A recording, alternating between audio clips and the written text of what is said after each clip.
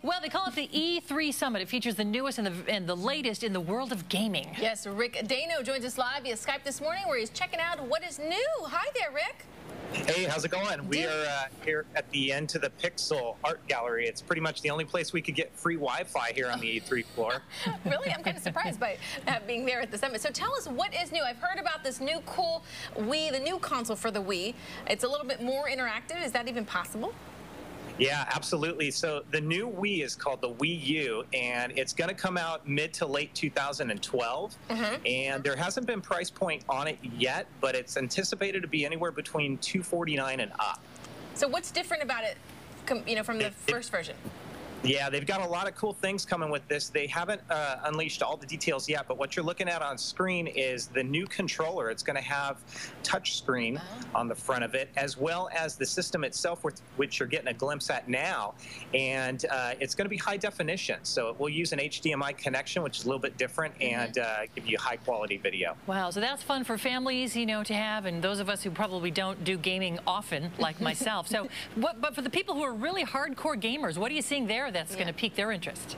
Yeah, so beyond 2012 and looking at the holiday season this year, Nintendo is really coming out strong for the gamers. So the 3DS, their portable system, they're showing very strong titles. So Super Mario Kart in 3D, Luigi's Mansion 2 in 3D, all of these things on the handheld portable system, which is great for the whole family. So that's going to be a hot item this holiday season.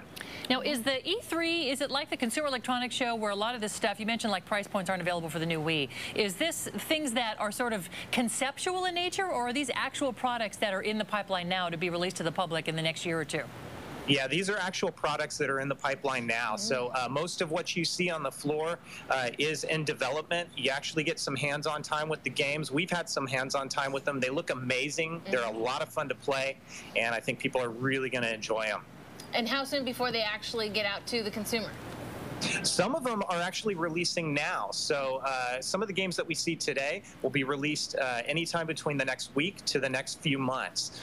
Some of the other things that we see, such as the Wii U, obviously they're not going to release until next year. And then, of course, on the handheld sides, same sort of thing. What about things, is anyone addressing security? We heard about, the hacking that happened to Sony and the Nintendo, and the hacker said they did it just for yucks. That's got to be kind of scary to anybody who's involved in any kind of online competitions. Yeah, security is a really important thing, especially in the gaming community after learning the lessons from Sony.